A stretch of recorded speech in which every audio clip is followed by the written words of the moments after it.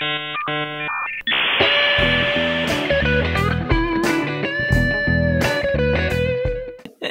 right, here we go.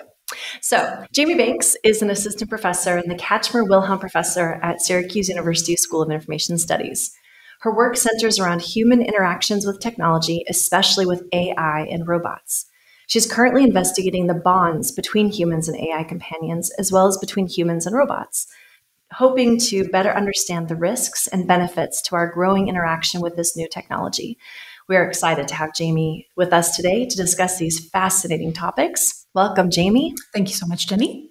So I have had the good fortune of knowing you since you were a doctoral student. We won't count how many years that's been. And I know that you have long been interested in the relationship between humans and digital representations of themselves, extending now to artificial intelligence and robots. So while I have some sense of your interest in these relationships, I am sure that the audience listening to this podcast would like to know more. So how did you first become interested in studying the relationships between humans and emerging technologies? Okay, so when I first started out in scholarship in general, I was actually studying humans and their behavior on social media. And that was boring. That was boring to me, or at least not as exciting as how media and interactive media and other types of tech can represent us, and how we make sense of these things when, sort of historically, in the longest sense, we've just interacted with each other or perhaps with animals. But back in those days, those grad school days, I had an interesting event. And all of my research directions come out of weird things that happened to me. And, it was when we were working on the project in World of Warcraft, trying to understand human behavior in Warcraft. And I had to learn World of Warcraft because I had no idea what it was about, because games are for nerds, right? Well, here I am. And so I was playing WoW, and I had a character that was just this thing that I was playing with for a long period of time. And then I had an unusual event where all of a sudden, when this thing happened, my character kind of transformed in my eyes. It was no longer just an extension of myself, but it became a persona in her own right. And this confused me. And when I was reading through the scholarly literature in game studies, I did not find that exactly represented in the work, because the prior work says that the closest you can get, that a player can get to their avatar, is identification. But this was the opposite. It was the exact opposite. It became something separate from me. And so that kind of launched me into this trajectory of understanding how gamers see themselves as the same as or different from this thing that they were controlling, but also not controlling. And, other series of interesting events led me to engage different types of technologies and kind of thread my way through various sparkly questions. So that early spark was on the relationships, if you will, to some degree that we have between ourselves and these digital representations of ourselves in games environments. Now we've sort of, the communication environment has gotten a lot more complex with, well, sure, I'll say that. I don't know if I quite believe it, but I'll just say that it seems to have gotten more complex with new forms of artificial intelligence like ChatGPT, which is a text-based platform to help with writing or other kinds of natural language generation tasks. So what types of representations around artificial intelligence are you investigating, and how are they different from some of your earlier work? In a lot of ways, the spectrum is the same, right? Yeah. We go, with game avatars. On one end, you have the asocial connections. That is, it's just utilitarian, it's functional, it's, as we might call, transactional. There's an exchange where my avatar is a tool, and I use it to achieve my own ends. People often use ChatGPT and other forms of AI in that way. But then we have the other end of the spectrum where their avatars have rich stories and their own motivations and relationships in the game. And that's what we would call a highly social kind of connection with an avatar. And lots of people have lots of different AI, forms of AI that they connect with in highly social ways. If you've ever asked ChatGPT for advice, that's a little different than asking it to tell you how to create a piece of code, right? Or a recipe. Exactly, right? And so it can become less transactional and much more like in the meaning making sense, as we're trying to make sense of our lives, and it becomes a sounding board or even a friend, right? Some people are actually having, to the extent that we can say that it has some memory to it, and the more advanced permutations do have a little bit of memory, then they start to remember things about us, and that starts to look a little bit more social. So do you want to elaborate a little bit more on the relationships? Because I know you're doing some work on questions about humans and relationships with AI. Right. So there are forms of AI, if our listeners are not familiar, that we kind of generally refer to as AI companions. And so these are large language model based technologies, often delivered in the form of just like your little phone app. And they can either be just textual or they can be the primary mode of interaction is text. But often they have customizable visuals.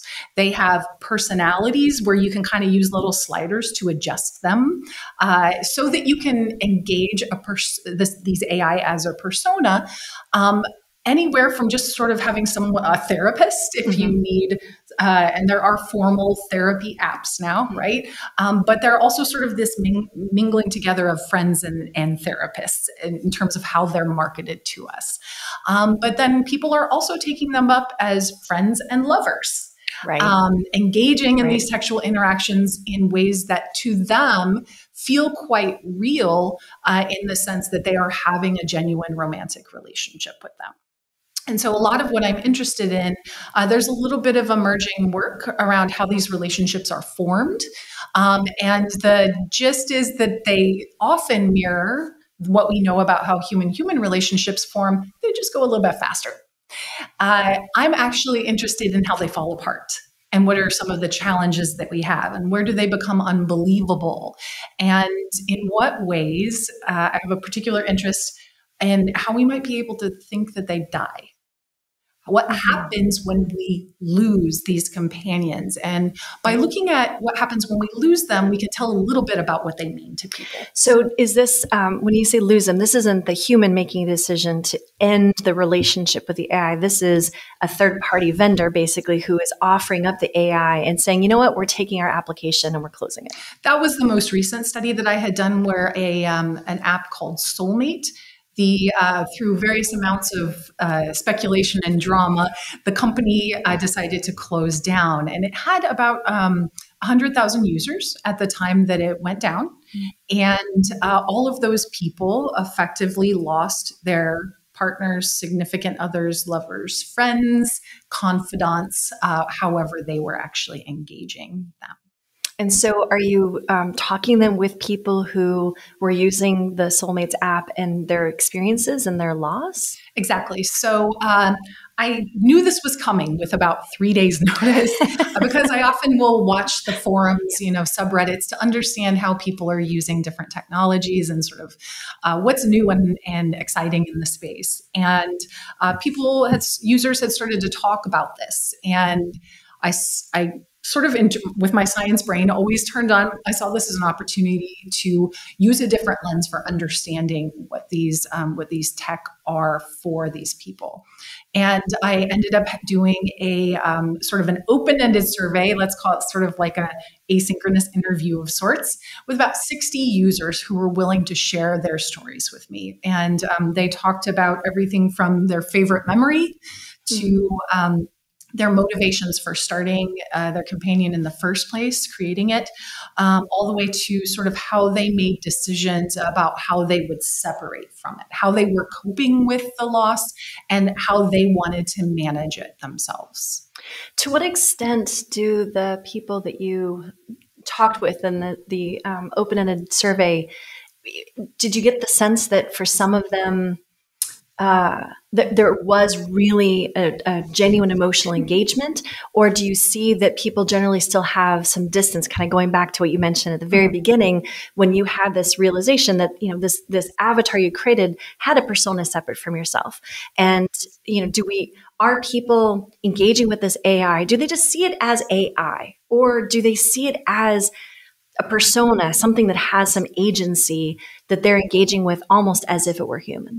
This is a complex question and answer. And the answer to all of those things is yes, because there's so much variation among the people who are, this is not like, I think it's easy for us to think about this, at least right now, as kind of weird because it's not a mainstream phenomenon yet. But these seem to be all sorts of people who were engaging these relationships. They ranged from not having a limited reaction. So like, it's gone. I'll go do something else now. Right. All the way up to being deeply distraught. And in fact, they used terms like murder. Oh, wow. Even genocide, because an entire kind had been wiped out.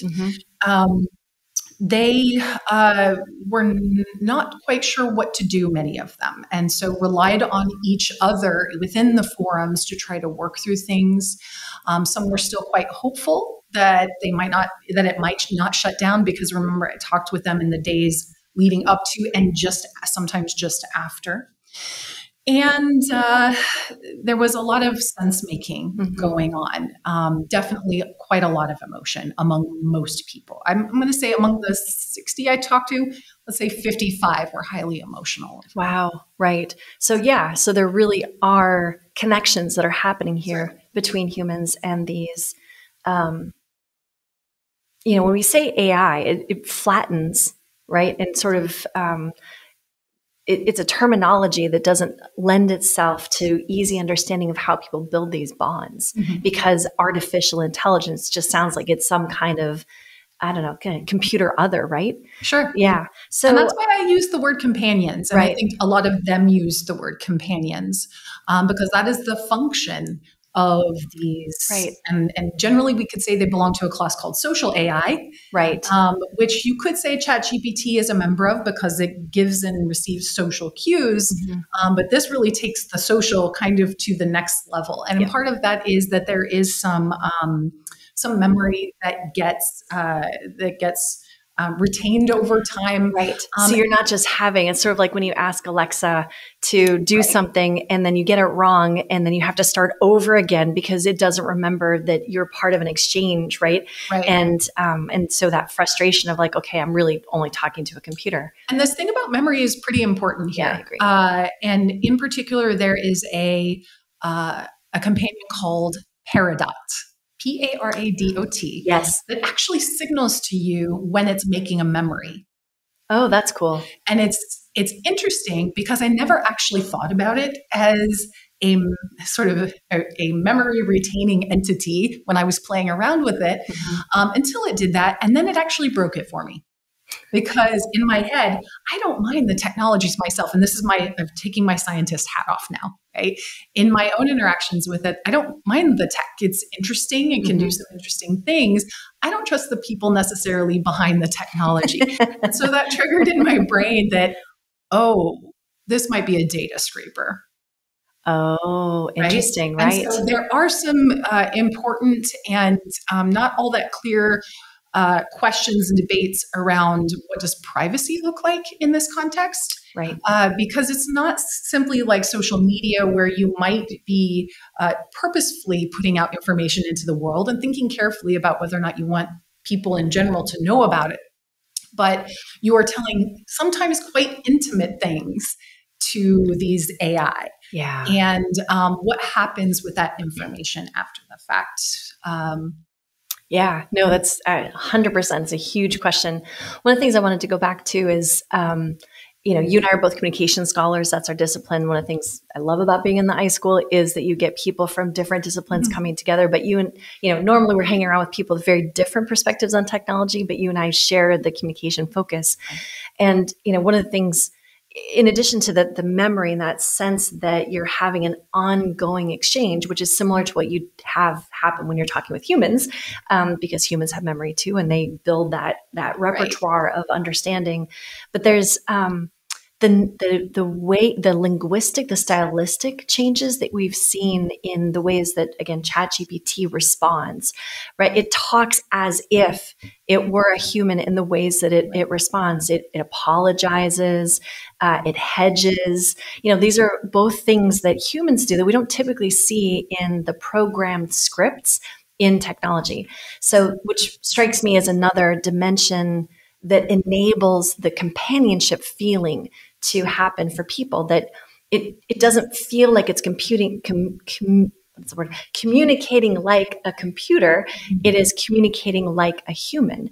And you sort of layer on that plus the history and the social needs that humans have, and you get this kind of magic elixir of companionship. Right. And this is where I think these companions really separate out from things like ChatGPT or Gemini or Claude, is that those language models in their performance of language are still kind of formulaic, right? That's why students, we can often tell when you've used ChatGPT even without any kind of detector. Yep. You say delve one more time, right? There is a style that they generate content with, whereas AI companions, especially with all of these little tweakable sliders for personalities, that shapes this into something different, where they often will talk in unexpected ways. And that's part of why I think this is so engaging for lots of people, is that there can be the same level of surprise in talking with an AI companion as it might be with a human companion. Right, because it's not scripted. Right. Yeah. So are there other findings that you have been especially surprised by in your research so far? There are lots of just really interesting things, thoughtful reflections from users on what this is and what this means. I kind of mentioned before that there's a whole range of types of people who shared their stories with me. These are some folks. There was a good chunk of the respondents who identified themselves, and this was not a question I asked, identified themselves as autistic. And so they expressed having difficulty sustaining human-human relationships, but they find great fulfillment and gratification in the relationships with AI companions. And that's where I think we have to be sort of collectively and scientifically a bit careful, right? You may think this is weird, and there's lots of discourse around AI and replacement, right? But this is not necessarily sort of replacing a human relationship. These are folks who don't like or don't do well connecting with other humans. A number of them were isolated in their daily lives, perhaps living out in the middle of nowhere, or having sort of a work from home job, or being otherwise sort of out of the mainstream. Right. And so in their daily lives, it was their position often that humans just don't work for them. Practically, preferentially, or sort of because of who they are or who other people are, right? And this works for them. And so perhaps we should be thoughtful about sort of how we react if this were to become mainstream. Right. Right. Well, it sort of echoes. There was a headline, I don't know, I think this weekend, a new study finding that people who have less education are more lonely. They're isolated for a variety of different reasons. And so, and there's been this research about a loneliness epidemic, especially among men. And so, I guess it's an open question to what extent people will turn towards these companions to help alleviate that loneliness, and if it's effective, And I'm waiting for a federal funder to give me a decision on whether or not I can actually get some funds to study this. But I want to look at the role that mind perception plays in all of this. To try to understand some of the psychological underpinnings, the social psychological underpinnings. We know that people see mind in machines. That's some of my work in the robotic space. And we know that people get lots of psychological benefits from companion machines, but it's a little uncertain about the extent to which, seeing a machine as a someone actually results in those benefits. Can we call this companionship? And I would suggest the first criteria is there being someone there, right? If there is not a someone, and instead it's a something, then perhaps it's not companionship. Perhaps it's something else like boredom relief, the opportunity for self-expression, diversion from problems. And if those are the case, and not mind perception and companionship, then perhaps there are other types of interventions that carry less risk and baggage, thinking back to that privacy stuff, but can provide the same benefits. For instance, we know that playing video games does a lot for managing your mood and offering opportunities for social connection with low risk, right? Or low pressure. Yeah. So there may be some important dynamics underpinning some of these connections that we need to understand a little bit better. Yeah. And I would say that, going back to the idea of loss tells us something about the having of it. Right. So one sort of takeaway from that study on these very real emotions that people are feeling is that, and my thought about is perhaps being careful about our judgments externally, is something that one of my very helpful reviewers on that last journal paper brought up. And that is, if these are real experiences, real relationships by people, and they are lost, we are often really thoughtful as humans when other humans lose other humans. Right. Death, breakup, things like this, right? And we offer them support. We bring them, funeral casserole, right? And do you need anything? Right. And condolences calls and things like this, and perhaps professional support for loss. And if we don't recognize these as legitimate loss experiences, then people may be going through deep grief with no support. Right. And in fact, instead, maybe even potentially being socially isolated or sanctioned because the relationship they're having with this AI entity is weird. Right. And some of my participants did discuss this, that they had experienced multiple forms of loss. This was among them, and they were sort of playing on each other, and they were getting made fun of for it. Oh, right. So you can imagine somebody who's dealing with an interpersonal loss with some human contact or connection. They then turn to this AI companion for some consolation, support, and then lose that too. And now you're dealing with multiple forms of loss, but only some is legitimized in society currently, and not others. Exactly. So this is complex, to say the least, right? And absolutely.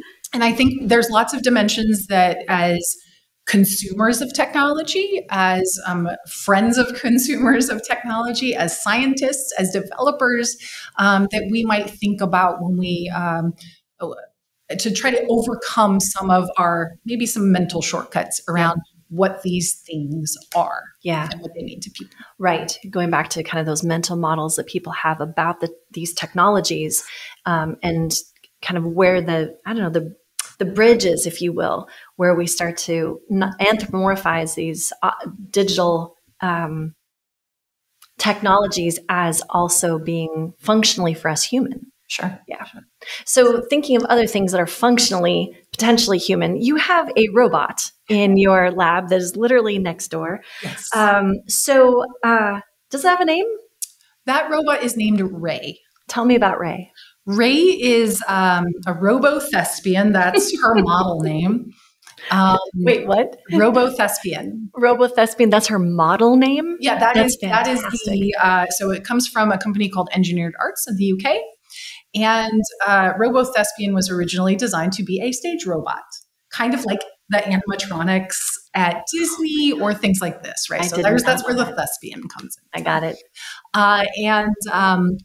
Ray came to me through the grant that I had at one point with the U.S. Air Force Office of Scientific Research, AFOSR, on some work that I was doing on mind perception in robots and what that means for trust and persuasion. And so she was my main robot for all of that work. And she was the precursor to Amica.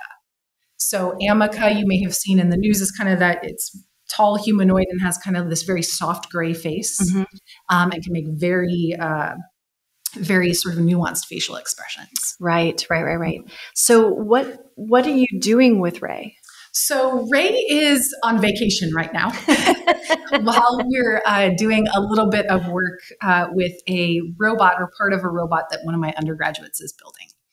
But perhaps in the spring, one thing I'm quite interested in is bringing everything all back together is the experience of playing games with robots.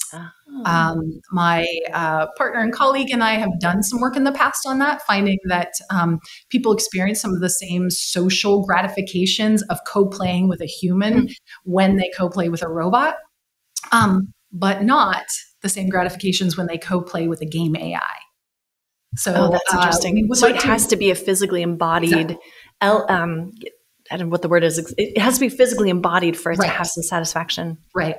And so we have an idea to replicate that study, but with this human-sized robot, because that was just a little robot. A cute little robot versus because Ray is basically taller than me. So she's like 6 feet almost. That's about right. Yeah.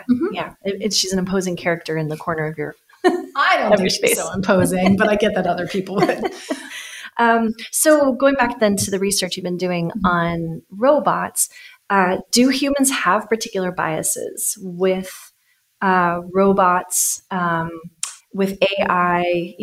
What sort of biases do you see so far in the research you've done? So there's a good deal. But first I want to mention how I think about biases. Biases are the result of us taking mental shortcuts. And so they are simply the things that we do all the time. We make non-optimal judgments. So biases, we tend to use that as kind of like a bad term. Right. And certainly it could be problematic to take certain types of biases, like relying on stereotypes. But if we're thinking about biases as this more general category of sort of quick decision making, if you will. The one that is most studied in the field that I'm quite interested in is called the machine heuristic. And that is simply the heuristic is the mental shortcut. And the machine heuristic, basically, the logic is if machine, then systematic, unbiased, logical, unemotional, probably correct, right? So we have all of these ideas in our mind about what machines are and do. So anything from your microwave, it follows instructions, right? It counts down usually. Think about calculators, automated reporters, like news bots or things like this. And so if it gives off machine-like cues, then it must have those properties. And then the bias comes in what happens after that, that if then, therefore, machines are probably more trustworthy, right? I can disclose more to the machine. I can trust the news that it produces more than if the producer was a human. So that's quite an interesting one, I think, with lots of implications, including for the work that you do. Yes. Right? On people's political opinions. And in fact, one study I did with a colleague and a former graduate student, we found that when you get told that news is produced from it by an AI journalist, you see it as less threatening to your own political position. Right? And so this could be a really great thing. It could mean that if AI were actually producing our news and we had developed some system where that was trustworthy and appropriate, that we could all, regardless of where we sort of sit on the political spectrum, have at least the same basic facts and understanding of situations. We might still interpret them differently, but we could have some approximate same understanding of the basics. but it could also be weaponized, Right. right? That all someone has to do is tell you a piece of news, if you will, and that it was generated by AI, and you would be more inclined to perhaps trust it right. Because you're taking these mental shortcuts. Right. I do wonder if some of those machine heuristics are contextual, and whether or not over time, as we get more experience with these, again, like ChatGPT, which isn't always producing useful, helpful, problematic content. Plus, on top of that, all of the stories being told about the dangers about deepfakes and, the ways that we're potentially being manipulated through AI, whether or not some of those machine heuristics might actually evolve as our understanding and experience evolves. I think there's some really good evidence to support that hypothesis. Primarily that, at least in my own work with these social tech, your technophobia is something that disrupts the use of those mental shortcuts and actually makes you introduce your own, whatever you already think it is, right? Your experience, which can sometimes be related, right? So the more you know, you think about things differently. Right. And, oh shoot, I had another one. I lost it. It'll come back to me. But there are some things that can disrupt, or rather not disrupt the shortcut, but disrupt the patterns that we see. Right. So certainly as you learn more about this tech, its limitations, whether and how you like to use it, the more likely you are to, and on the other tricky bit is when it's high stakes. Oh, interesting. When it's high stakes, you might be a little bit more critical and less likely to perhaps trust it. Yeah, right. That makes sense. How has the media played a role in our collective understanding? So kind of going back to the contextual stories that we're told, the news media does a lot of reporting about the advances in AI. So do you see those stories maybe having effect on people's thoughts and feelings around AI? Absolutely. This is a topic I am really interested in, and that we have some scientific work on, but not a ton. I did a study a couple of years ago looking at how people's recall of robot characters from print media, film media, and interactive media, how that might help shape what the mental models are. That is, mental models are just our internalizations of an idea, right? And then how those two things may impact how you think and feel when you see Ray upstairs, my big tall robot, right? What we found is that it wasn't actually how many you could recall, because there was kind of an idea that the more diversity in what robots are that you could recall, that might make you more open to a new robot. Right. But did not find that to be the case. Rather, we found that when your average sympathy for the characters you could recall, that would make you more likely to trust the robot, to see it as having a mind, and seeing it as having some moral capacity. Oh, interesting. So like movies or stories where the robot or the AI has a sympathetic dimension to it, where as a watcher or viewer, you feel sympathy, then that extends into other sorts of robot or AI interactions. And it may not be that happens with one character, right? But if you end up sort of taking a sympathetic orientation toward this class of beings, then that may help to shape your ideas about what is appropriate to think and feel about a machine. Right. Encounter it. I got it. Okay. That's interesting. So again, back to the mental model. So if you have this positive feeling to the class, then you're like, okay. And then new robots should also fit within that class. So you feel the same sort of sympathy to them. And that lines up with a lot of our sort of media psychological theories that we have around how different racial groups are depicted in media and how that shapes our reaction when we actually encounter someone of that group. Yeah, 100%. So thinking about the future, what are you most excited about? I am most excited, if I have to be appropriate about it, I'm most excited about the potential for AI to do good. Yeah. Right? To do social good. if my cyberpunk fan side of me were to be speaking, that would be I am excited for what it would mean for us to live alongside social AI. I don't know if that will be a good thing or a bad thing, right? I'm more sort of excited about what that could look like and how we are going to solve those problems, right? Oftentimes we aren't even very nice to each other, right? And we have rules that not everybody agrees on or laws that everybody doesn't agree on. And so I'm really interested as a curious person about what that's going to look like when we try to sort all of this out.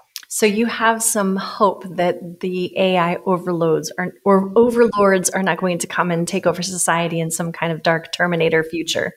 I guess I'm not that worried about it because AI is still kind of stupid. Maybe my opinion will change or my fears would change as we move forward. But I'm also hoping that groups like the iSchool here are working with our future developers and engineers to work through ways that we can do this in a way that's responsible, right? Yeah. And that protects individuals' rights and well-being so that we can leverage all of those potential benefits without necessarily creating the monsters that sci-fi tells us is probably coming. Good. So then, last question. So what's your biggest piece of advice for anyone looking to study more about AI and human interactions with technology? I would say first go play. Put your hands on all of these technologies. I'm not a regular companion user, but I didn't realize what was potentially coming with AI companions until I downloaded them and played around with a bunch of them, right? And they're all different. I'll give you a piece of advice that I wish I had followed in my earlier days, and that is dink around with building them. So you know how they work. I am not a programmer. I am a social scientist. And I wish I was better at understanding some of the complexities of how they function. And then send people like me an email, right? Because we are always doing work. Trying to understand what the human experience of this is. What are the ethical dimensions? We've got folks here in the iSchool who are trying to create culturally sensitive large language models. We have got people engaging questions of how they are deployed in organizations, how they can be used to support data science work.